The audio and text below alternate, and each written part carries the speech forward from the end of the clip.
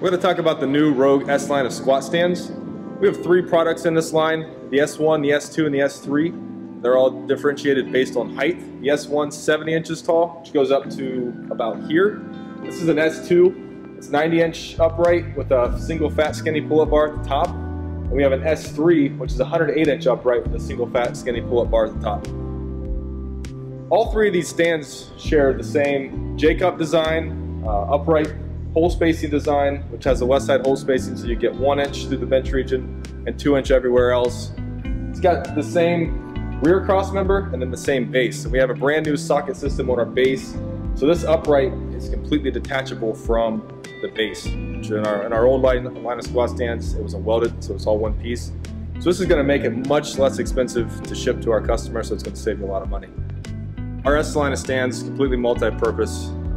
The S2 and S3 have pull-up capability with pull-up bar, single fat skinny bar, so you get 1.25" bar or 2-inch fat bar if you want. You do squat, press, pulls from the pins. We have spotter arms that come out the front, so if you want to do rack pulls, safety spotter bars, that sort of thing. These are a prototype of our safety spotter arms.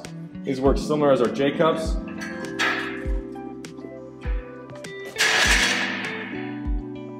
You can't do full body weight pull-ups. You can do assisted pull-ups with this. You can do assisted ring dips as well. You can do any type of other gymnastics work, some L-sits, some planks. We have the Rogue Matador here, which is our dip attachment for the S2 and S3, R3, R4, and our Infinity and wall mount systems.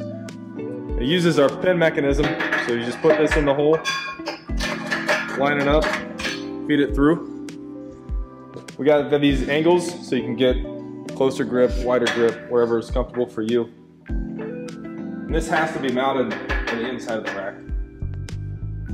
You can't mount it on the outside. And it's only for use on the S2 and S3 squat stands. It can't be used on the S1 because it doesn't have a pull-up bar at the top. It's really easy to adjust the height. Pull the pin out, slide it down, feed the pin back in. So if you're really short, you want to do some dips, you can.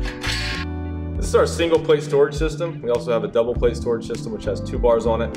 Uses the same pin mechanism as the Matador and everything through this channel line has. Show you how it goes together. Just throw your plate on.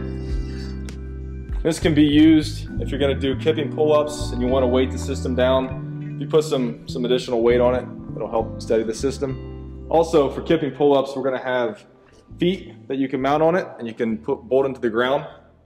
And then we'll also have some other posts, some other options available too.